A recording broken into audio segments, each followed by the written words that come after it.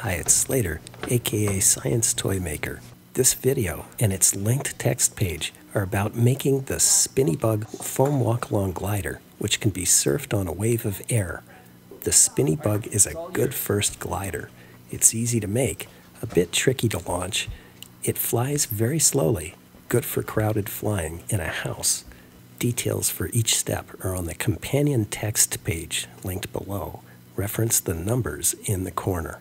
You'll need a sheet of thin 0.5 millimeter EPS foam, which you can make yourself or buy inexpensively, both linked below. Print out the Spinny Bug pattern. No scaling. Cut exactly on the outer edge of the solid black outside lines. Put the pattern on the foam. The long side should line up exactly. On the short sides, there should be an equal amount of foam sticking out of each end.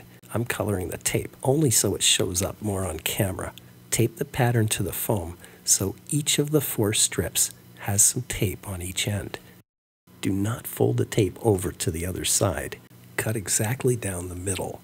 Each half makes one glider. Cut again through the middle of one so there are 2 strips. Cut on the black solid line on each end, which will separate the paper from the foam. Line up the ends of a strip of foam and fold exactly in the middle, like a V. Repeat with the other. Push the double ends together and use a small piece of tape on one side. Flip it over and tape the other side. When you put it on the table like this, the top should be about as high as the pattern is wide. Here it's not high enough. If it's too low like this, the glider slips sideways uncontrollably. If it's too thin, stretch it out gently. Here it's too high. If it's too fat like this, the glider is inefficient, difficult to keep up. If it's too fat, press on the ends a little to squish it narrower. When launching, the glider should glide away from you, not toward. You need to start it in the right direction by swinging the bottom away from you. It's not like a wheel where the top goes in the same direction of travel.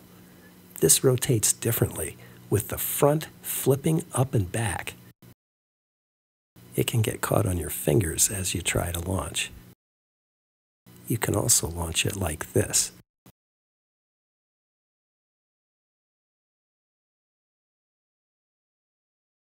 Be careful not to unconsciously tip the Spinny Bug because it'll go that way. There's a separate video just about keeping the gliders up, linked below. Briefly, here's what to aim for. As you start flying, you'll need something to deflect the air upward. Cardboard, a pizza box, a cereal box, even a large book. My favorite for a big, lightweight, and durable board is a plastic kind of election sign. Never let the glider get low on the board, and never let the glider get ahead of you. It should always be on the verge of blowing over the top. Here, I'm doing everything wrong. I launch low, the glider's just a little too far ahead, and it drifts down to my knees. When I wise up, getting close to the glider and keeping it high on the board, it goes up. If the glider always goes down slowly, try this. Make it blow over the top a few times. Then keep it just short of blowing over.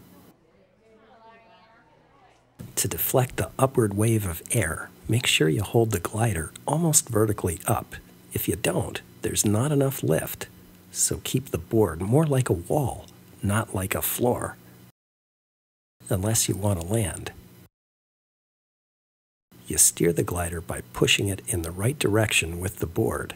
There's a lag time, so you have to be patient, and your movements have to be smooth. Following where it goes will not work. The air needs to be very still. If you fly near other people, the glider will be thrown around by turbulent air.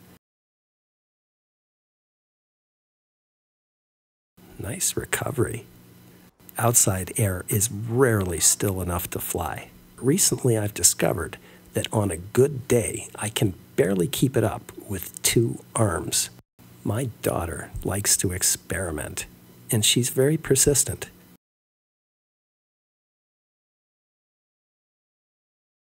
What else can we do with spinning gliders?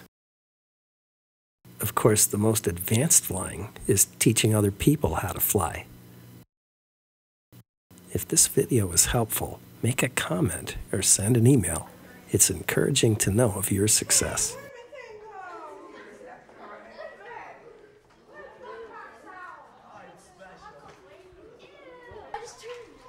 I can almost turn. I didn't do it. I'm not an eyewitness. I'm not a suspect. Okay. You're the